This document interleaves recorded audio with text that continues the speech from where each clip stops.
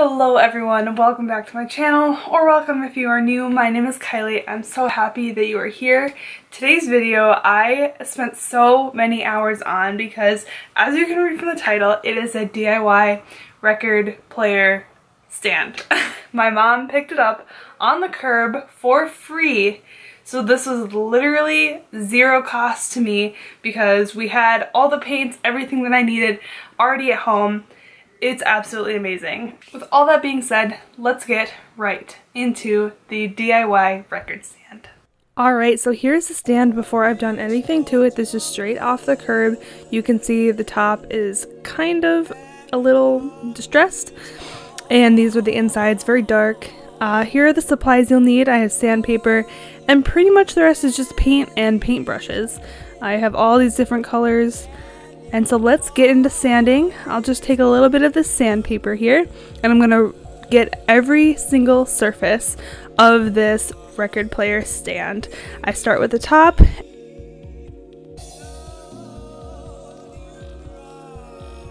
There's a bunch of grooves in the legs of the record player stand, so I had to get all those as well.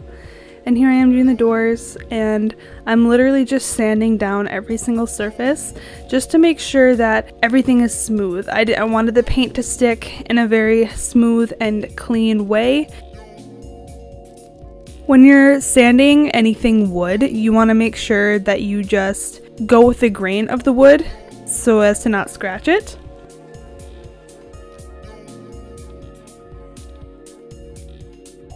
And here I am taking a wet washcloth and wiping down all of the dust off of from where I sanded, and I'm going to go over it a couple times just because one wipe down with the rag wasn't good enough.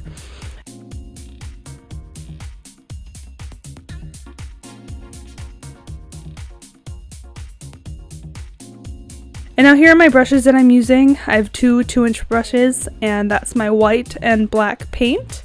And now I'm going with the white. The white is going to be all around the outsides. I think I had to do about 3 coats of this just to make it as clean as possible. The first 2 coats I went in and did all with the brush, and then the last coat I did with a roller to make it even more even.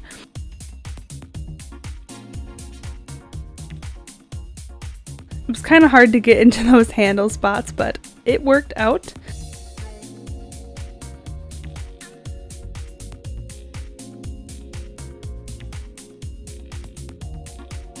And you can see just how much this one coat of paint has really lightened up this project.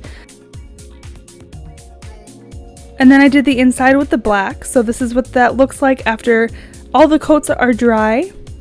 Now we are doing the best part, the decoration. So I drew a stencil here. I'm not just freehanding this, but I wanted to do little tiny vinyl records all on the doors here. It took me a while to realize what I wanted to do, but I thought this was really cool since this is going to be my record stand after all.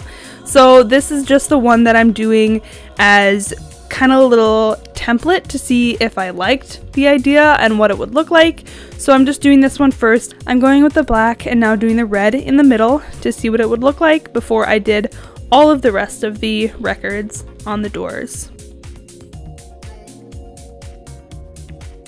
I've done the middle of the records already, and now I'm just going around with the black to kind of finish them off. I had to do 2 coats for about everything, so I had to wait for them to dry and then come back in. But I did outline with a Sharpie before I did the black, and I wanted this to look handmade, which is a different look from if I would have just printed out stencils and done that. I think that this looks handmade, which is what I wanted.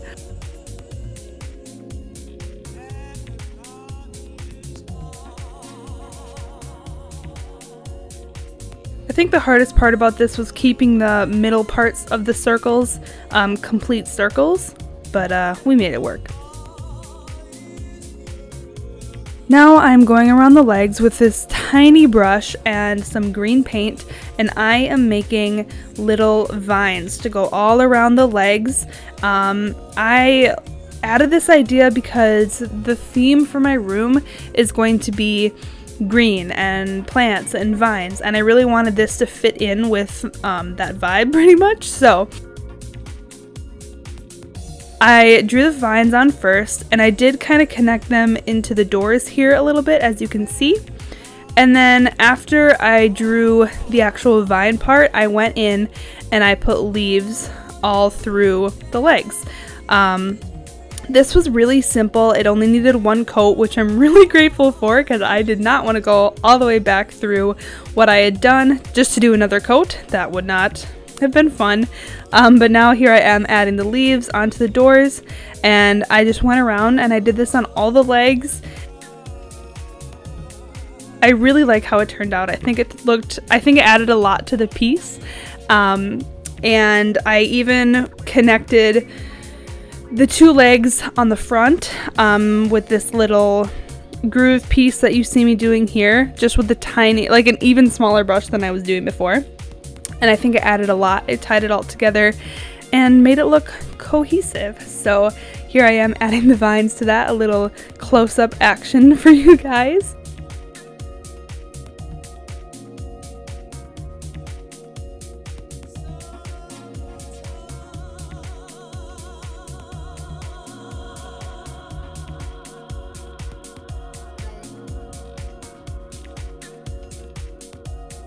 Here's what we have so far for the front.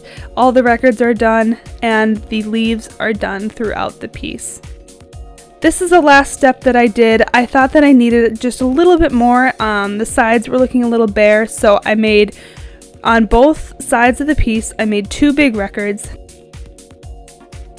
This album I did Purple Rain by Prince because it is one of my favorite records of all time. I can listen to it all the way through. I know all the songs, I know the order of the songs, and it's one of my first records that I got, and so it's really dear to my heart, and so I thought that that deserved a big spot on the side. But now I'm filling in the rest of the record after I've done the fonts. And then the other record that I did on the other side was Pink Floyd's The Wall. One of my favorite albums of all time. Same thing, I can listen to it all the way through. I know all the songs. And it is also, I think, one of the first vinyls that I got, if I think about it now. So I thought that both of these records would be really fun to put on the sides because they mean so much to me. What you see is me duplicating the fonts from pictures and drawing them freehand as best as I could, and I think I duplicated the fonts pretty well. If you ask me, I think they look pretty similar. And this was like the most tedious part of the whole project because I had to go around all of the little words with the tiny brush, and it took a little while, but I think once we get to the final results, it's going to be really worth it. And speaking of, here they are.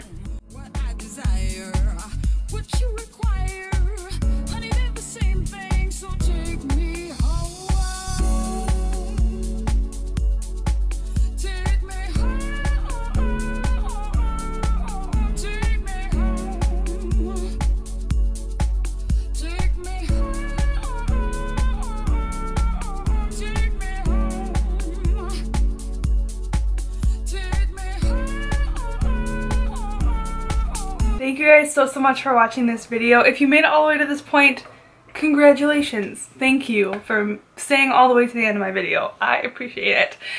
I hope you guys really like this DIY. Like I said, it was so fun making it, and I hope that you guys are inspired to DIY your own stuff as well. I know that it can seem like a really daunting task, but when you literally pick something up on the curb for free that's in really good condition for how I found it, and then turn it into something that's completely useful, it's really worth it. It's just a little bit of extra time. So with that being said, thank you guys so much for watching. If you did like this video, make sure to give it a thumbs up, and if you haven't already, subscribe if you are new. I make videos whenever I feel like it, to be honest, so I will see you guys in the next one. Bye.